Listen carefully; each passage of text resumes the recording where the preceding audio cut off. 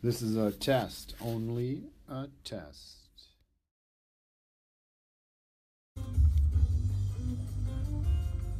Here we go. Okay, so I thought I would do kind of a director's cut sort of talk over the video, just for a remembrance kind of thing later on when I want to try and remember the day when I can't remember shit like I can remember shit now. So anyway, that's what I'm going to do here.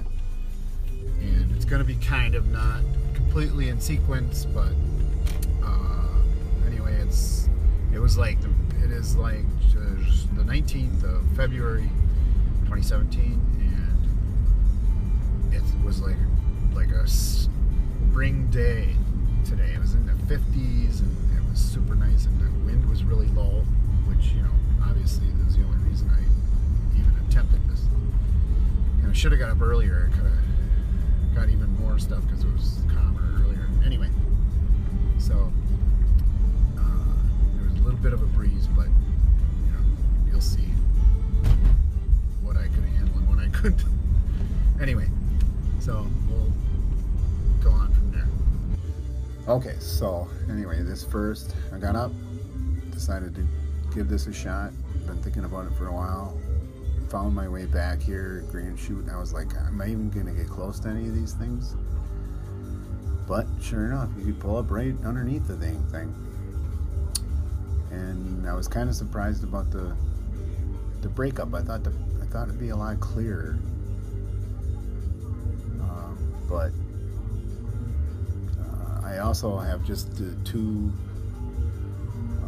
the globy ones. I can't think of the name right now for the antennas, and not a directional. And I think the globy ones have less straight above you if it's straight up. So I bent one over later in the day. I don't know if that didn't seem to help, but I bent one over thinking I'd get better reception. But anyway, I loved how this music like kind of fell at the same time I was falling. It was so perfect. And I was really nervous too. I remember I was shaking. That was it. Okay, on to the next one. So then I thought, well, I'm going to just start. It's nice. I'm going to go all the way to Kakana. Oops, I gave it away. Go all the way to Kakana and get a nice Kakana. And all of a sudden, I got some weird wind things. Maybe it's from the highway. I don't know. But that kind of happened. Once you start dropping, you just drop. It seemed like I don't know why. And then it recovers and goes back up. Then I kind of lost it right here. All of a sudden, it's just like, what? And connection and everything went down. And this one I couldn't find for a while. This was a little weird because I had to search for quite a bit, and I finally found it.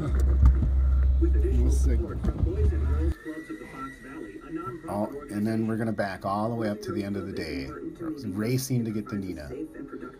Oh my God. And I thought, well, I'm just gonna go straight up, take the best I can, come back. I thought maybe just a little bit, and I was like, I gotta get this thing back. And all of a sudden, bang, gone. It was gone. And all I remember is the tracks. And I thought I was way further back. And I searched and searched. And then two guys came walking up. There was a train going back and forth and back and forth. Yeah, I'm on the tracks. So anyway, two guys came up, and I thought I was going to get yelled at. And I was like, what you looking for? I said, I lost my little drone. It's about the size of my hand. I said, I think it's gone.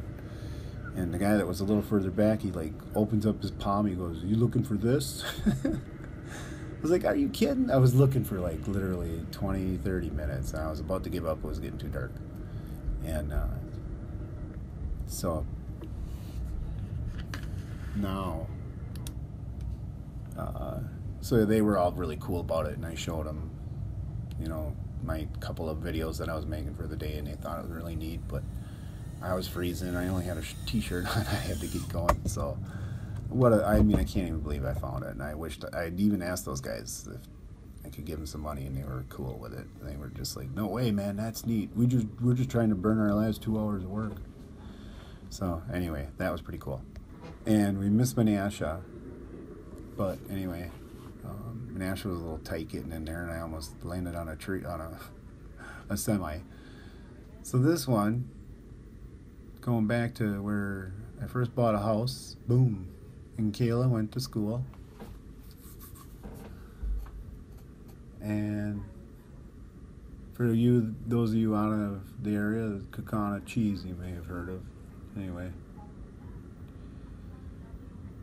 so this was my first thought. I was coming by here one day.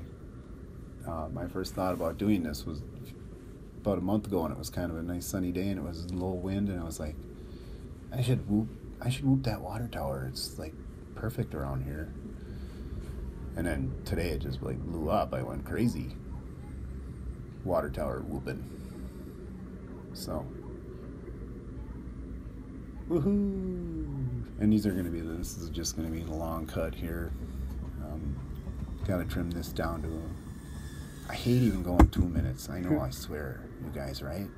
I can't. 2 minutes is long. I don't want to put you guys out. Anybody listening to this out more than 2 minutes is a lot. And then here we are, Kimberly. And Kimberly, this is where I went to high school.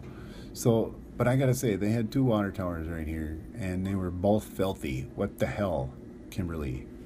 Clean your water towers. They're rusty and ugly looking.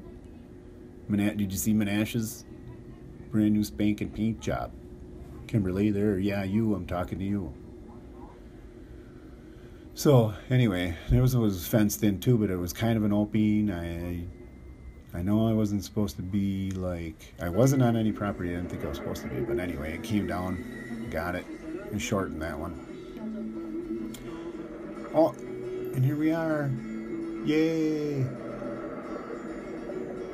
Darboy USA, baby! And this is where I grew up. This is where I was born. This is right next to Appleton on the east side. Used to be more cows than people in this town, we would say. So,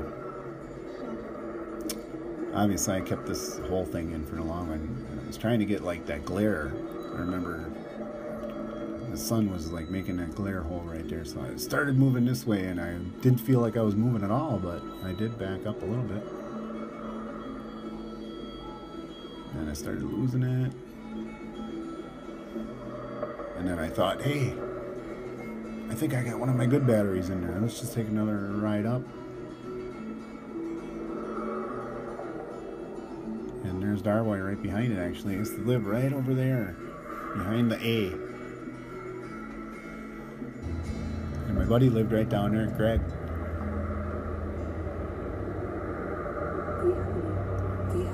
And I thought, oh my God, don't hit a car. And that one's dead. That was a close call, just like Sean said. Woo. So it was really fun. I mean, I just would pull up to these places and set up camp. Nobody knew where I was, or nobody knew what I was doing. If anybody drove by, I thought, nobody's going to know what the hell I'm doing. So, anyway, I just thought I would end with this because, it's the big city of Appleton. Anyway, I wish I could just leave this music in the background and nobody would know about it or care. Who cares? God. Anyway, that was pretty good shot right there. And I was worried too a little bit. This was fenced too, behind it on the side of it, not in front of it. You could just walk up all these. You could just walk up to touch. It wasn't like I was. I didn't think I was on any bad property. Maybe a trucking company or something. I don't know who they were, but I wasn't on any signs that said no public. I turned around. So again, I thought, I got a good battery. Let's take another trip. Pressing my luck. And then that's towards Darboy. That's towards Appleton. That's Appleton. This is me coming down again. It's so weird how it be in this like vortexy thing, and there it ends. And I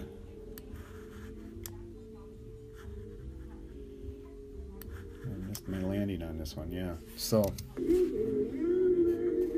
it's just weird how it would just come down and then it would hit and then level off and I'd get some power back. So it was whatever science is going on there, but it's kind of fun. Anyway, that's it. That's my movie. Bye.